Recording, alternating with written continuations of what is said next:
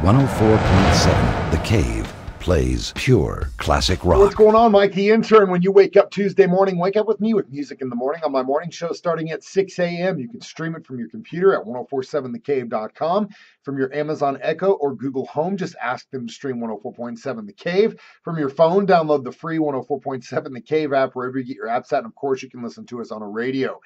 You know, when you're drunk, most of the time you can sleep anywhere. On the pavement, in the yard, on a couch, on the floor. What about a trunk of a car? Well, that's what happened in Memphis. A drunk guy passed out on the back of a person's car. They didn't know someone was on the back of it, and they took off. Well, luckily, the man survived. We'll be talking about that situation during my show.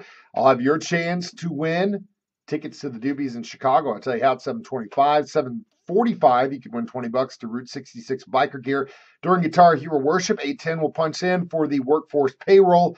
Your chance to earn $25 an hour just for jamming out to the cave.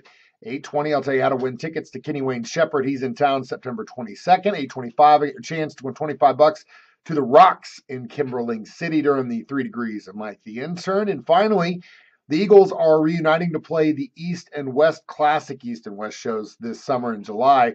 Joe Walsh will be calling in to talk about whether or not there'll be more Eagle shows after that.